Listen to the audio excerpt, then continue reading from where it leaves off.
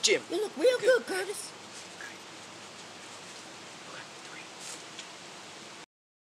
How's everybody doing on this beautiful day? My name is Courteous Curtis, and today I'm going to give y'all some tips and tricks on how to be a more courteous and safer driver. Does that sound good, everybody? All right, amazing grace, how sweet. Sorry, sometimes I can't help myself. All right, tip number 1 and go. When approaching a stop sign, stop. And no, a rolling stop doesn't count. I'm talking a real stop because it's the law, or else you have to pay a $253 fine. Right. Tip number 2, always use your turn signals when you're changing or merging lanes. I'm gonna tell you a little secret, ready? I don't read minds. How am I supposed to know you want to go left? Oh, that went flying. Tip number 3, always stay in the right lane except when passing on the interstate. Also, no one likes Grandpa Joe going 25 miles an hour in the left lane. No one. Oh, look, here he is now.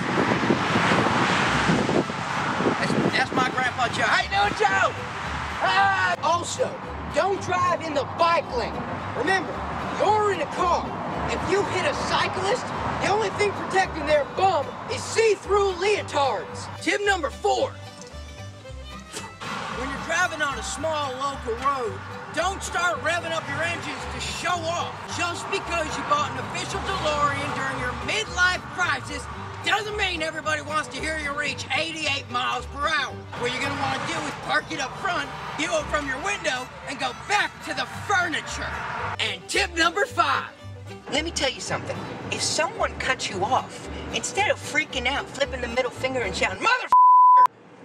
Instead, do what every other normal Karen does.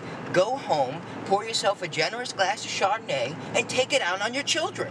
It works way easier. In conclusion, if you follow my road tips, you'll be a more safe and courteous driver faster than you can spell Mississippi.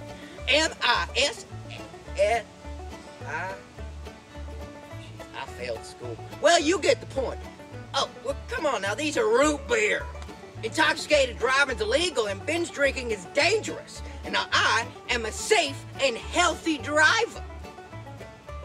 Although I do have diabetes, so I guess I'm not completely healthy. I should call my doctor. I haven't been in the last 4 years. Well, regardless, thank you for listening. My name's Courteous Curtis, and God bless.